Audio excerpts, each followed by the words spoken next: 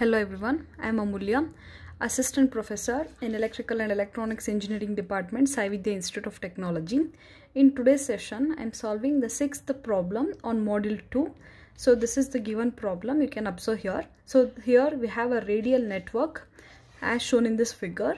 So here the three-phase fault occurs at a point F, or at this particular point over a 3 kilometer cable a fault has occurred.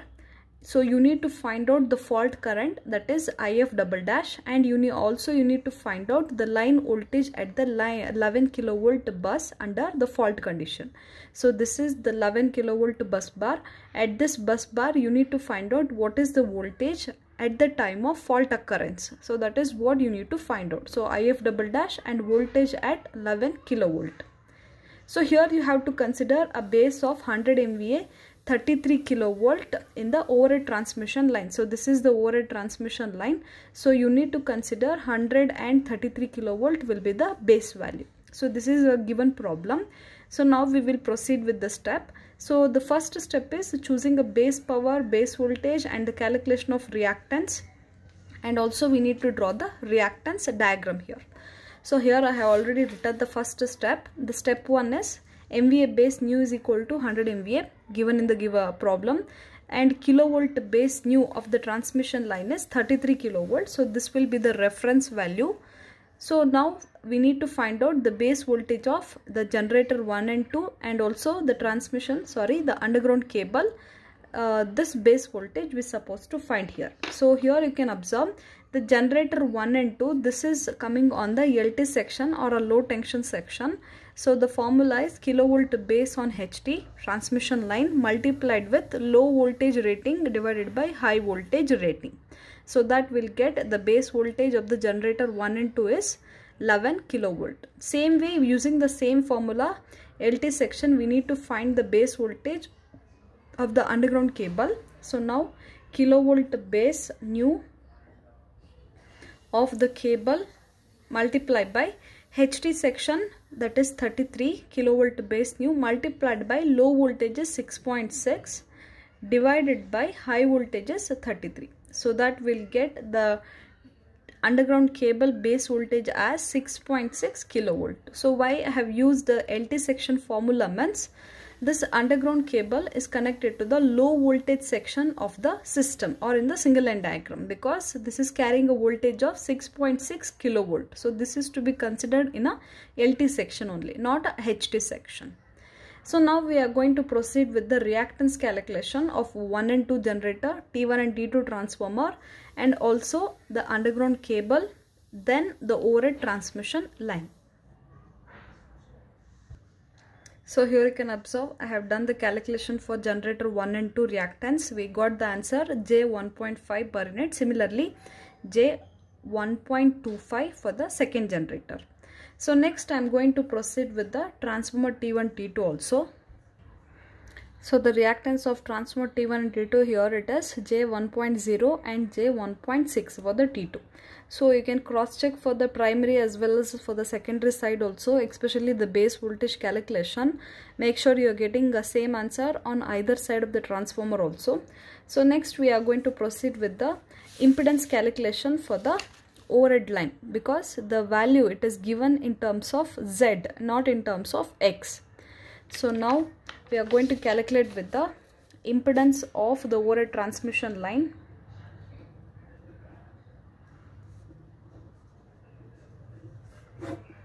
So I'll write ZOH in terms of per unit, overhead line in per unit. So the given reactance is, you can observe here, it is 0.27 plus J0.36.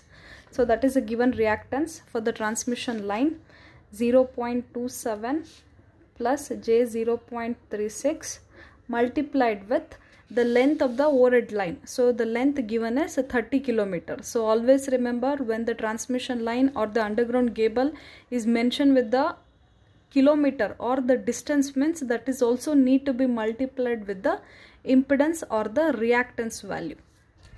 So here the length is 30 kilometer multiplied by MVA base nu, that is 100 divided by kilovolt base square nu. So here observe, for the transmission line or the overhead line, the base voltage is 33 kilovolt. So that value I'll consider here. This is whole square. So now after substituting this answer, we will get the final value for the overhead transmission line as 0.744 plus J 0.99 per unit. So next, similarly, we'll do it for the impedance of the underground cable. Impedance of the cable. So Z cable per unit will be equal to, same formula will be using, because even the impedance of the underground cable, it is given in ohm. We need to convert ohms into per unit. Same formula I will be applicable. So the given impedance for the underground cable is 0.135 plus J 0.08 multiplied with the length of the underground cable. You can observe in the problem, it is a 3 kilometer. So this 3 kilometer need to be multiplied. Again, the MVA base nu, it is always 100 divided by kilovolt base square nu. So nu, which value you have to consider means you need to consider the underground cable or the cable base voltage value. So that is 6.6 kilovolt. So you'll get the answer for the underground cable as 0.93 plus J 0.55 per unit. So now the reactance calculation and the impedance is over. So next you have to draw the per unit reactance diagram by writing all these values in the reactance diagram. So now we can observe the reactance diagram. So we have two generators are connected in parallel to a common bus bar of 11 kilovolt. So here we have two generators are connected in parallel. Then these two generators are connected to the transformer T1, and after that we have a overhead transmission line, transformer T2, and again we have one more underground cable will be coming. So accordingly I have written the per unit reactance diagram. So this completes with the step 1. So next we need to proceed with the step 2 and make sure that whether the system is loaded or unloaded. So in the given data they have not mentioned any details regarding the load, that is the power value, power factor value, and the voltage value of the load. It is not given, so it is understood that the given system is unloaded. So on that basis we will proceed with the step 2. So step 2, since this is an unloaded system, so we can directly write VPF will be in per unit will be equal to 1 per unit, and also the IL value, because there is no load is given, so the load current will be equal to 0. So this we can write directly if the system is unloaded system. So next we will proceed with the step 3, that is a fault current calculation. So the step 3 is a fault current calculation, IF. So you know the formula for the IF per unit by using a Thevenin's theorem, VTH by ZTH. Since VTH is always equal to VPF in per unit, nothing but it is 1 per unit. So now what we have to do for the calculation of a ZTH, the same reactance diagram we need to rewrite by neglecting the source voltages. Sorry, here I supposed to write the source voltage. This is the generator 1 source voltage, generator 2 source voltage. So by neglecting these two source voltage, we need to find the ZTH value. So the same reactance diagram I have rewritten by neglecting the source voltage for the ZTH calculation. So here the 3-phase fault, it has occurred near to the a 3 kilometer underground cable. So you need to mention that also. This is the point where the 3-phase fault has occurred. So now for the calculation of ZTH, you need to simplify the given network. So ZTH will be equal to, now look at here, these two generators are connected in parallel. That is, the reactance also will be in parallel, J 1.25. And after that, all these reactances are connected in series. Now we need to add this, but before that we need to convert this into a one single reactance by using a parallel formula, J 1.0 plus 0.74 plus 0.9 plus J 1.6 plus 0.93 plus J 0.55.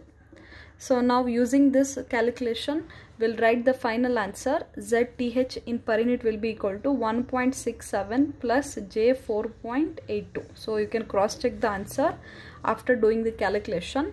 So this is the answer for the ZTH. So here only these two generators are connected in parallel, so you need to convert these two into one single reactance using a parallel formula.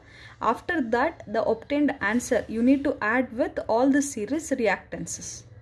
So then we'll go with the fault current calculation in per unit. You know the formula, that is VTH by ZTH. VTH will be equal to 1 because this is an unloaded system, divided by ZTH is 1.67 plus J 4.82 per unit.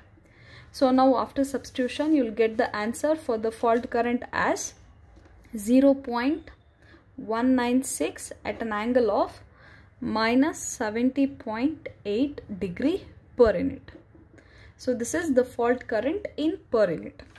So next we need to proceed with the next step, that is step 4. So already you have got the answer, the fault current in per unit, but what is the given data in the problem? They need to ask, they have asked the fault current, it should be in actual. So now what we have to do, the obtained answer, this is in per unit, we need to convert this per unit into actual. So you know the formula for this, that is IF. Before that, actual fault current calculation. So write the heading as actual fault current. So now write the formula, IF double dash actual will be equal to IF double dash per unit multiplied by I base. So this value, the same answer, 0.196 at an angle of minus 70.8 multiplied by, write the formula for the base current, that is P base divided by root 3 into V base. So here which base voltage you supposed to take means, so for that you have to see the given single line diagram. So here the fault occurred over the cable. So the cable base voltage, nothing but 6.6 base voltage you have to write. So here P base is nothing but, it is always the MVA base new 100 and V base will be the underground cable base voltage 6.6. So here we'll write 100 into 10 power 6 divided by root 3 into V base is 6.6 into 10 power 3. So now we will get the answer for the IF fault current in actual as 1714 at an angle of minus 70.8 degree ampere. So this is the answer in terms of actual. So now one calculation is over, that is the fault current calculation. But again one more thing they have asked here, you need to find out the line current or the line voltage at the 11 kilovolt bus. So you need to find out the voltage at 11 kilovolt bus. So nothing but, so look at the given reactance diagram. So this is the 11 kilovolt bus. At this 11 kilovolt bus, so what is the voltage present under a fault condition? So that is what you have to find. So you know the formula for the voltage, that is by using a Ohm's law, V is equal to I into Z. So you know that V is equal to I into Z. So here already current is known to you, that is the fault current, but only thing you need to find Z value, that is the impedance value. So how do you find means, by using the same reactance diagram from the 11 kilovolt bus bar to the fault point. So that is, we need to add all this reactances. So we need to add all the reactances starting from 11 kilovolt bus bar to the fault point, so that we will get the Z dash value or the impedance value. So now first we'll calculate the impedance. So before that we need to write the heading, to find voltage at 11 kilovolt bus during the fault.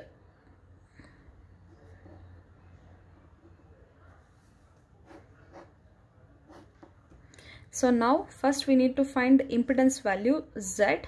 So I told you this is the 11 kilovolt bus. From here to the fault point, what are the impedance and the reactances are present. So all the reactance and impedance need to be added here. So the first reactance is J1.0 plus, next is the impedance of the overhead transmission line 0.74 plus J0.9 plus the impedance of the transformer 2 plus the impedance of the underground cable J.55. So now adding all this value, we will get the impedance Z will be equal to 4.46 at an angle of 67.98 degree per unit. So now see, observe here, this is our formula for the voltage calculation. So here Z is known and I is also known in per unit. So now what we have to do, this obtained Z answer we need to substitute with the I. I should be in per unit because we got the answer of Z in per unit. So next I am going to write voltage at 11 kilovolt bus, that is V in per unit, that is equal to, so current value, that is the fault current in per unit, multiplied by the Z value or the impedance value in per unit. So the IF value in per unit, that is here we have obtained 0.196 at an angle of minus 70.8 degree multiplied by the impedance value. So this is the answer, 4.46 at an angle of 67.98 degree.